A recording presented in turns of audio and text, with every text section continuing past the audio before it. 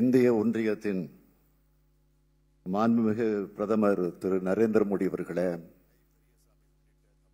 மாண்புமிகு தமிழக ஆளுநர் திரு ரவி அவர்களே, மாண்புமிகு ஒன்றிய இணையமைச்சர் திரு எல் முருகன் அவர்களே, மாண்புமிகு கூட்டுறவுத்துறை அமைச்சர் ஐ பெரியசாமி உள்ளிட்ட தமிழக அமைச்சர் பெருமக்களே, மாண்புமிகு நாடாளுமன்ற மற்றும் சட்டமன்ற உறுப்பினர்களே, அரசு அலுவலர்களே, பல்கலை வேந்தர் முனைவர் அண்ணாமலை அவர்களே, துணைவேந்தர் திரு குர்மித் சிங் அவர்களே, பேராசிரியர் பெருமக்களே, என் அன்பிற்கினிய மாணவ செல்வங்களே, கிராமப்புற கல்வி மேம்பாட்டிற்கான அறிவாலயமாக திகழும் காந்தி கிராமிய நிகர்நிலை பல்கலைக்கழக பட்டமளிப்பு விழாவில் பங்கேற்றுள்ள உங்கள் அனைவருக்கும் என்னுடைய அன்பான வணக்கம்.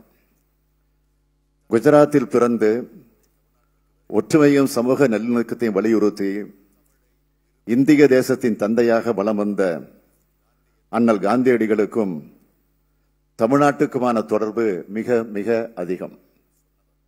தனது வாழ்நாளில் 26 முறை தமிழ்நாட்டிற்கு வருகை தந்த காந்தியடிகள் அவர்கள் தமிழை விரும்பி கற்றவர். மோ க காந்தி என்று தமிழில் கையெழுத்திட்டவர். திருக்குறளை படிப்பதற்காகவே தமிழ் கற்க வேண்டும் என்று சொன்னவர்.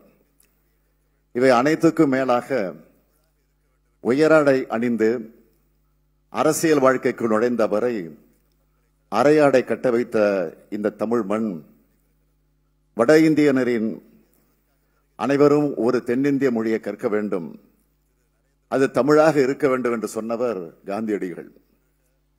அத்தகைய காந்தியடிகள் பெயரால் அமைந்த பல்கலைக்கழகத்தில் இந்த பட்டமளிப்பு விழா நடைபெறுகிறது. இதில் பங்கேற்பதற்காக வருகை தந்துள்ள மாண்புமிகு இந்திய பிரதமர் திரு நரேந்திர மோடி அவர்களை தமிழ்நாட்டின் முதலமைச்சர் என்ற வகையில் வருக வருக வருக என வரவேற்கிறேன். கல்வியின் வழியாக மனிதரை சமூகத்துக்கு பயனுள்ளவராக மாற்றுவதை நோக்கமாக கொண்டு இந்த நிறுவனம் உருவாக்கப்பட்டது. இந்தியா கிராமங்களில் வாழ்கிறது. கிராமங்கள் உயர நாடு உயரும் என்ற காந்தியின் கொள்கையின் அடிப்படையில் தேசத்தந்தை காந்தியடிகளின் நல்லாசியோடு அவருடைய சீடர்களான டாக்டர் ஜி ராமச்சந்திரன், அவரது துணைவியார் டாக்டர் எஸ் சவுந்தரம் அவர்களால் தொடங்கப்பட்ட கிராமிய பயிற்சி நிறுவனம் இன்று நிகர்நிலை பல்கலைக்கழகமாக வளர்ந்து சிறந்து விளங்குகிறது. தமிழ்நாடு மட்டுமின்றி இந்தியாவின் பல்வேறு மாநிலங்களை சார்ந்த மாணவர்களும் வெளிநாடுகளை சார்ந்த மாணவர்களும் இங்கு உயர்கல்வி மற்றும் ஆராய்ச்சி படிப்புகளை பயின்று வருகின்றனர் என்பதை அறியும் போது பெரும் மகிழ்ச்சி அடைகிறேன். இதற்கு ஏதுவாக கல்வி கொடையாக 207 ஏக்கர் நிலத்தின இப்பல்கலைக்கழகத்திற்காக வழங்கிய சின்னாலப்பட்டியை சார்ந்த புரவலர்களை இந்நேரத்தில் நன்றியோடு நினைவு கூறுகிறேன். தமிழ்நாட்டில் இன்று மாநில அரசின் கட்டுப்பாட்டின் கீழ் 22 பல்கலைக்கழகங்கள் இயங்கி வருகின்றன. இவை கலை, அறிவியல், பொறியியல், கல்வியல், விளையாட்டு, கால்நடை, மருத்துவம், மீன்வளம், தமிழ் வளர்ச்சி, சட்டம், வேளாண்மை மற்றும் இசை ஆகிய துறைகளின் கீழ் திறம்பட செயல்பட்டு வருகின்றன. தமிழ்நாடு இந்தியாவிலே உயர்கல்வியில் சிறந்து விளங்கும் மாநிலமாக திகழ்கிறது. இதனை மேலும் வலிமைப்படுத்தும் வகையில் மாநில அரசு பல்வேறு கல்வி திட்டங்களை தீட்டி வருகிறது. பெண்களின் உயர்கல்வியினை ஊக்குவிக்க புதுமை பெண் என்கிற மூவலர் ராமாமிர்தம் அம்மையால் பெயரில் உயர்கல்வி உறுதி திட்டம், அரசு பள்ளி மாணவர்கள் பயன்பெறும் வகையில் உயர்கல்வியில் 7.5 விழுக்காடு உள் ஒதுக்கீடு, ஐஐடி, ஐஐஎம் போன்ற உயர்கல்வி நிறுவனங்களில் பயில நிதி உதவி திட்டம் போன்றவற்றின் மூலமாக அனைவரும் உயர்கல்வி பயில தமிழ்நாடு அரசு ஆவண செய்து வருகிறது. நான் முதல்வன், இல்லம் தேடி கல்வி, கல்லூரி கனவு என்பது போன்ற பல்வேறு கல்வி திட்டங்களையும் செயல்படுத்தி வருகிறோம். இவை தமிழக எல்லையை தாண்டி அனைத்து மாநில அரசுகளும் உன்னிப்பாக கவனிக்கும் திட்டங்களாக அமைந்துள்ளன. Education is the only asset that can never be snatched by anyone under any situation. It is the duty of a state government to impart the wealth of education.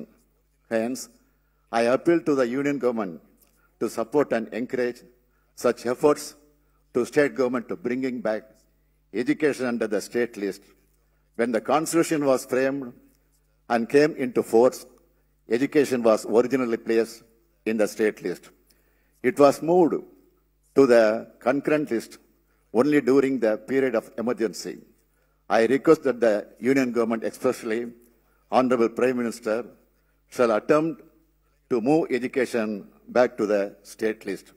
சமூகத்திற்கு சேவை செய்வதே கல்வியின் ஒட்டுமொத்த இலக்கு என்ற காந்தியடிகளின் கூற்றுக்கேற்ப முற்போக்கு சிந்தனையுடன் அறிவியல் சார்ந்த சமூகமாக தமிழ் சமூகத்தை கட்டமைக்க இளைஞர்களாகிய உங்களை வேண்டுகிறேன்.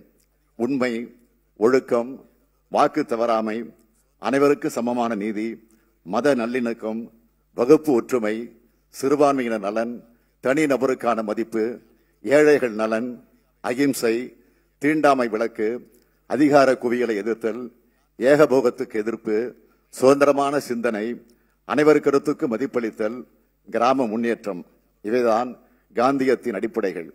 இவை அனைத்தும் தான் இந்தியாவை ஒற்றுமைப்படுத்தும் விழுமியங்கள். இவற்றை கடைபிடிப்பதன் மூலமாக காந்தியின் பெயரை சொல்ல நம்மை நாம் தகுதிப்படுத்திக் கொள்வோம்.